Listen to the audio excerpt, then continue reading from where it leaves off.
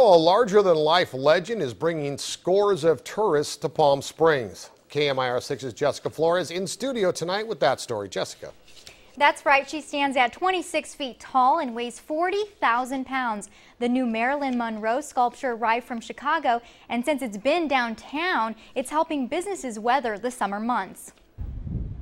It's hard to miss this towering sculpture, and this couple made sure they didn't miss it, even after already seeing the Forever Marilyn statue in Chicago. It's nice to see her against the mountains and in Palm Springs, where she actually lived for a while. Since it landed here in downtown Palm Springs a month ago, thousands of visitors have come to see the sculpture of Marilyn Monroe in her famous pose from the film 7-Year Itch. So many people on this day, I became the unofficial photographer, snapping picture after picture. Her arrival has really created a lot of buzz for Palm Springs. It's helped mostly attract visitors within driving distances in what normally is a down summer economy. I'm a bartender downtown, and she's downtown. I think it's helping the businesses.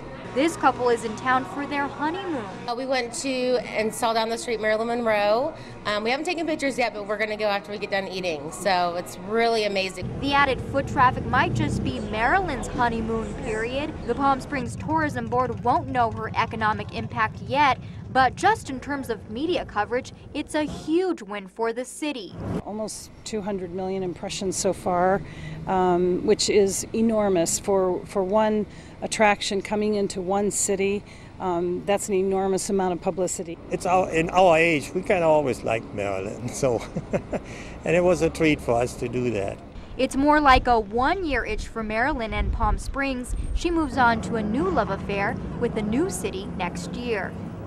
And get this, the sculpture has generated so much buzz that Palm Springs Resorts, the group that helped bring Forever Marilyn to the desert, estimates the media coverage is equivalent to nearly $800,000 in advertising. Back to you.